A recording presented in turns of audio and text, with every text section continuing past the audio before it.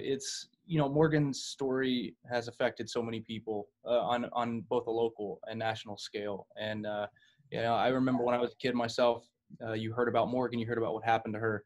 I'm close to the same age as Morgan was, so I remember hearing how the girl was kidnapped from the Alma ballpark right out from under her mom's nose, and nobody, it was a lesson to all of us just to stay close, so it rung home to me and kids my age at that time very personally, and then it expanded over the past 24 years into a national spotlight, and people around the country were looking for Morgan, were resonating with her story, and it's a story that hasn't been told to a lot of the public for a lot of good reasons, but a lot of reasons nobody really understands. And the producers of this project wanted to come in and offer any assistance to the Nick family, not knowing what was going on, and offer a different avenue to try to help search for Morgan that law enforcement may not have. And that's what ended up bringing us all together.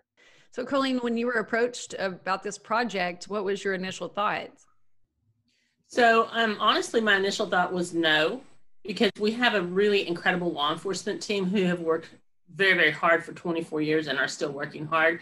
But and this has been a months-long process, so as we began to sit down with the producers and kind of hear their vision and began to give them some exclusive looks into Morgan's case, what we found is that we could all come onto the same page and use this as a tool to try to find Morgan and bring her home.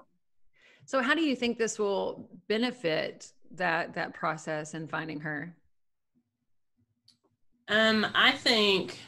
I know that somebody knows the truth about what happened to Morgan, and may actually have evidence, which is part of what this is about right now, is, asking people while they're home, while everyone's quarantined, to look back through old photographs and old videotapes from the day that Morgan was taken, from the time around that Morgan was taken on June 9th, 1995, and see if maybe you have something that you didn't even know you had, and submit it to this project. But beyond that, somebody knows the truth of what happened to Morgan, and Morgan deserves justice. Mm-hmm. Deserves to be fought for, and she deserves to be found. And that's the outcome that I'm looking for justice for Morgan, and to be able to bring her home. What are you looking for specifically? Yeah, we're specifically looking for photos that were at or around the vicinity of the ballpark from either June 7th, 8th, 9th, when she was abducted, 10th or the 11th. Anything around that area, anything you may be unsure of, we'd rather be able to look at it and see it, and you just not send it in. And, something else to really think about is, people move a lot nowadays. People who may have lived in Alma or been in this area at the time may be across the country. That's why it's important to get it out, to get the message out so that people can see that, have the opportunity to look at it. And some people don't like or have, other circumstances that would deter them from contacting law enforcement. This is an opportunity to send us maybe what you have, and that in the branch of assistance we're trying to offer as a documentary crew, as someone who's putting our eyes on it and then can get it out to millions of Americans and people around the world. We're hoping that you'll send that into us if there's been something that's put you off from sending that in the past. Yeah. So Colleen, is there something that people specifically should be looking for, or just any photos that were taken around the vicinity, you want to see them? Right. Anything that was taken, we really want to see it. And I think Devin would probably agree with this, although we are specifically looking for that particular time frame, the 7th through the 12th, around the Alma area. We also know that the person who took Morgan has been other places, has done other things. And so, if you've been somewhere else and had an incident happen, and you may have captured that on video or with photos or something, go ahead and contact the producers, send it to us, and let us take a look at it and make that determination. Do you feel like Morgan's story hasn't been told like it should, hasn't been out there as much as maybe you hope? It's funny, because I think Morgan's story has been told a lot. We've had really a lot of national media, but we've also, over 24 years, we're looking at a new generation of people who don't know Morgan's story, who haven't heard it. And, this is the generation who were 6 years old when Morgan was 6 years old. This is Devin's generation. These are who the people are that are going to be watching the documentary. You know, these are the people who have maybe heard the stories in their families over the years, or who heard the rumors or the allegations, who will now tell the truth. Mm-hmm. I think that's the population that we're reaching out to, the people who haven't really heard Morgan's story yet. Right. Once the lid was opened and the trust was built with the crew to be able to come in, I learned more about this case than I ever knew went on. I learned more about the efforts that went into this case. And to be honest with you, one of the harder things to talk about is the deepness of the pain, or the depth of the pain that the family went through. All of these things, most of what you'll see here, you know, matter of fact, one of the things that we've tried to do in the documentary is if it's already out there, people already know what it is, we have no interest in telling it again. We want it to be very exclusive on that level. And I'll tell you, as a former Arkansan, it'll be pretty shocking to you to see what's been going on for 24 years consistently in this case, from both fighting from the family and fighting from law enforcement. And in addition to that, you know, to follow an open and active case as a documentary crew is a pretty unprecedented thing to do. You don't see that much. Most documentaries you see are closed cases, or cases that are open but cold, and there's no work being done, there's no information to be shared, or there's no active investigations going on. So we hit a couple of unprecedented levels with this documentary that, just from a filmmaking perspective, is very unique and exclusive to me. And as an audience, as a viewer, I think when you see a first trailer, you see a first teaser of this, whether you know Morgan's story or not, you're going to see an unprecedented level of collaboration in it with law enforcement and the family.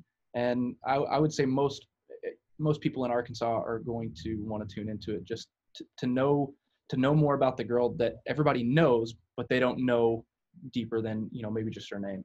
And, you know, our ultimate hope, Ashley, is that people will watch this documentary and that they will see Morgan in a way that they have not seen her before, and that she would capture their hearts in a way that would give them the courage to do what is right, and that is to tell the truth and let us bring her home. How can they contact you, Devin? So we have a website set up specifically for this. It was designed exactly for this moment, and it's still missingmorgan.com. There's a contact form there, and you know, a lot of times people go to a website and they're like, okay, well, here's a form, here's an email. It's going to fall on deaf ears. It's not. It goes straight to one of our producers here. They'll contact somebody within the 24 hours, and they'll start working one-on-one with you on how to view the materials that you have, get them to us if they're of an interest to us, and then also what the opportunity is. You know, the additional thing that we're able to offer here that usually isn't offered with law enforcement is, if this is something we can use in this documentary to further this case anyway, further bring eyes onto this case, we're offering compensation for that. You know, these are pieces that someone else took that could be part of the documentary, could be broadcast out to everybody when this goes out, and we're extending that opportunity to people as well. So we hope that that's even more of an encouragement for people to really submit. Go back through, you know, in a time when everybody's locked in their homes, pretty much. Go back through, look through some old tapes, look through some old photographs, and if it's something that you think may be able to help, or you think is of interest, send it on, or open up a dialogue with us and we can talk to you about it. Is there a deadline? Do they need to get this stuff in as soon as possible? Go ahead and start looking through it today if they can. Yeah, absolutely. Look, we're still in the middle of the documentary process right now. You know, we're not trying to promote it to have you go watch it right now. It's not out. And so it'll be several months before we're even to that process. So we're still compiling and making these things. The sooner the better, always, in a case like this. And, you know, I think something important to realize, too, is that with a lot of times people don't know what's going on behind the curtain of an open case. So what's so unique about this documentary is the ability that we've had to access things that law enforcement and the Nick family themselves have opened themselves up to. It's a very hard thing from a family perspective to open up about a tragedy like this in so many ways. And it's also very difficult for law enforcement who have been working on this for several years to trust someone from the outside to come in and reveal information that has never been revealed before. What people need to understand is there's a lot going on behind closed doors. So when Colleen says, send anything that may be suspicious to you or that you may have encountered, you don't know how that could help. You don't know what it is that law enforcement is looking for, and most of it we don't either. But we're able to offer this as an option to help in a way with a reach that they don't have. How long have you guys been in the process of working on the documentary so far? It's been about 10 months now that we've been working on the ground in Fort Smith and Alma. A lot of those, as Colleen mentioned early on, we spent several months meeting with the Nick family, meeting with law enforcement on both the local and federal levels, and really asking them to open the book of their lives for the past several years, which again is a very difficult thing, especially when you have a crew coming in to try to tell that story and to try to see from an unbiased perspective what's happened here for the past 24 and a half years. Yeah. So it's been a long process, but we're 10 months into it, and we'll do whatever it takes to finish the project. And I'm just so glad that, sometimes we hear these crime stories, Devin, and law enforcement may be hesitant to jump in and give details, but it sounds like in this case that everyone is working together really well too.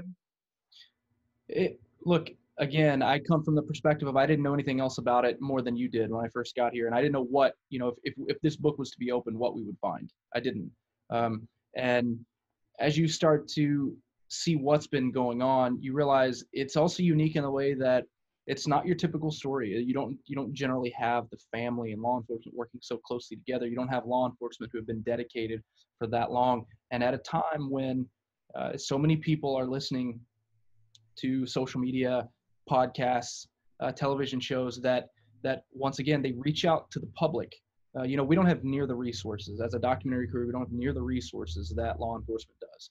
But what we do have is we have an outreach to the public and a call for engagement. And that's what this is.